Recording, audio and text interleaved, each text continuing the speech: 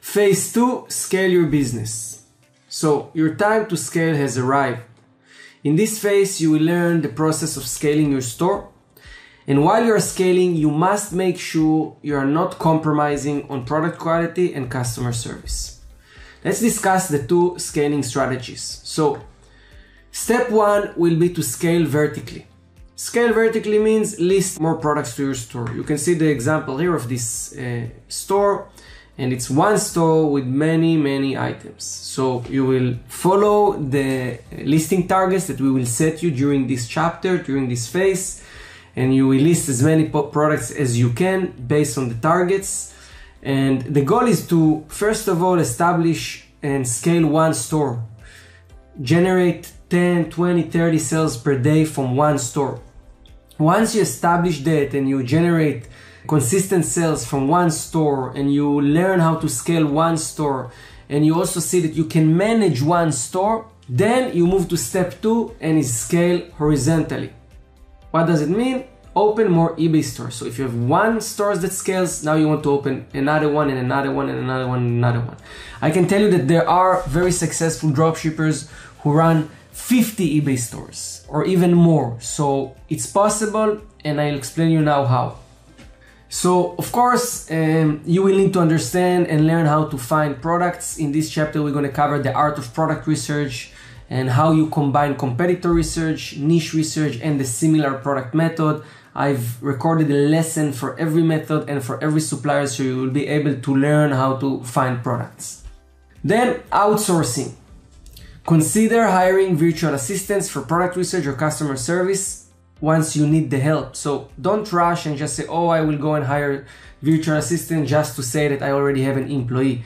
Only when you need it, you do it. So if you don't have enough time, for instance, and you can see, okay, it's hard for me to scale because I don't have enough hours to find enough products or to take care of customer service, then you go and hire virtual assistants. The second reason to hire a virtual assistant is when you are so big that you can't do everything by yourself. So let's say you've created one store, you scaled one store, but you realize to scale the second and third store alone, it's almost impossible. So you go and hire a virtual assistant. And the last thing I want to speak with you about is choosing a supplier. Diversification is important, but focus is as well. For the first store you want to scale, we recommend to focus on 1 or 2 suppliers maximum.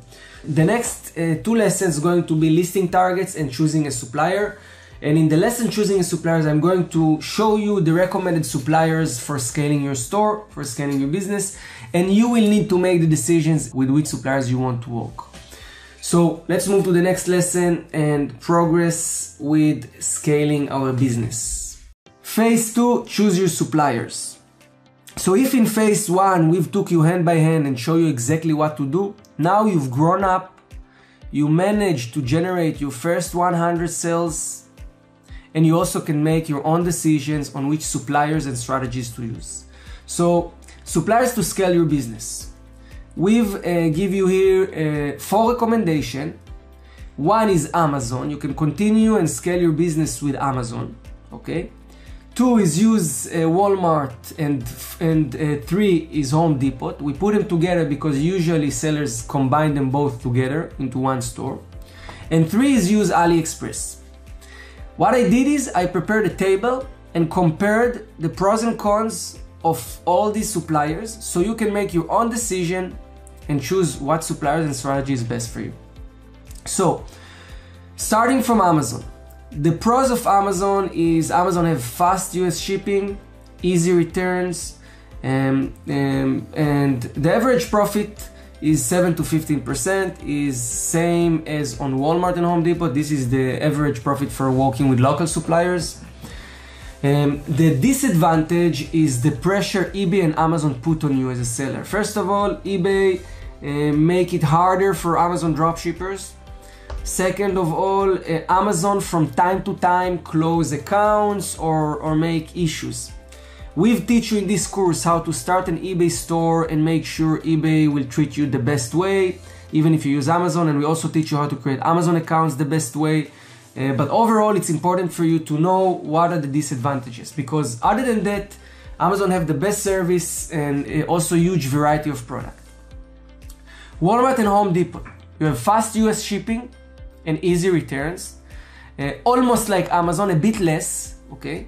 The average profit margins are similar, and higher average selling price. So usually people who stick to high ticket items, selling expensive products, are working with Walmart and Home Depot. They have a lot of expensive product, high ticket product that sell well. Now, AliExpress is different. AliExpress is shipping from China. Shipping from China are taking longer. This is the disadvantage of working with AliExpress. However, the average profit on the product you sell from AliExpress is 20 to 30%. Okay? And there are a lot of dropshippers using AliExpress, which make it very easy to find products. Same with Amazon, by the way. So by the end of the day, okay, let me give you an example here. If you make $10,000 revenue dropshipping from AliExpress to eBay, you will make around $3,000 profit, right? To make the same profit with Amazon or with Walmart and Home Depot, you need to generate $30,000 revenue, if we're talking about 10% profit average. So imagine, to generate $10,000 revenue, how many transactions you need to process. Compare generating $3,000 revenue, how many transactions you need to process.